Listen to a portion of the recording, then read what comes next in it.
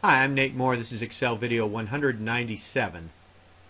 We've been through the function library and done all kinds of functions for a while.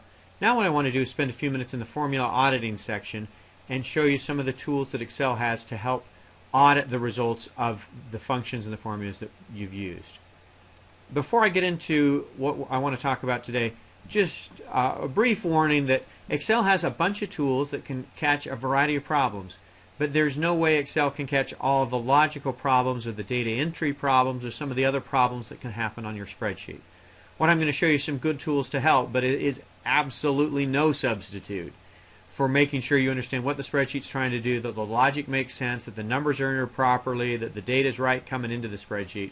Because Excel's going to take what you give it and run, and not catch a lot of the data entry logic kind of errors. All that said, what I want to talk about today are two tools that can help you track what's going on in your spreadsheet.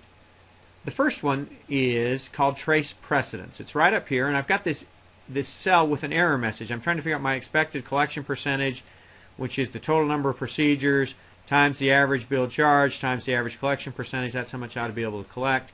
And I've got this error here, and I want to know why. One way to attack it is to click Trace Precedents. And the precedents are simply the cells that drive the formula that's in cell H6. You'll see the blue lines are from cells that don't have an error, and the red line is what Excel's flagging. You say, hey, watch this one, this is where my error is, and sure enough, this is where the divide by zero arrow starts, that's propagating and ending up over here in my cell H6. So now that I know that, I can come back over here and I can look at cell H6 and I can try to figure out what's going on here, and I can see it's B3 divided by B4. And, oh, I don't have a cell. I used to have a value here. Somehow I must have deleted it by accident or somebody deleted it. I've got 300 procedures in here. I'm going to put that back. And now my divide by zero errors go away and I'm back. When you're done with these arrows, it's simply a matter of clicking remove arrows and they go away. If you want to go in the other direction, precedents are the cells that drive the answer in the current cell. If you want to know what cells are driven by the answer in the current cell, go in the other direction. Instead of looking back and saying what caused the cell to be what it is, looking forward now and say what cells does this cell impact. That's a dependence. So we can go, let's pick on this cell here, my average collection percentage, 42.5%.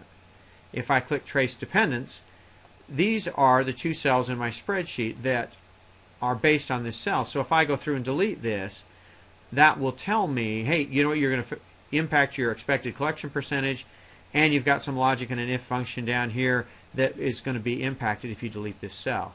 So Trace Precedents looks back and says what cells impact the cell I'm working on, like we did here.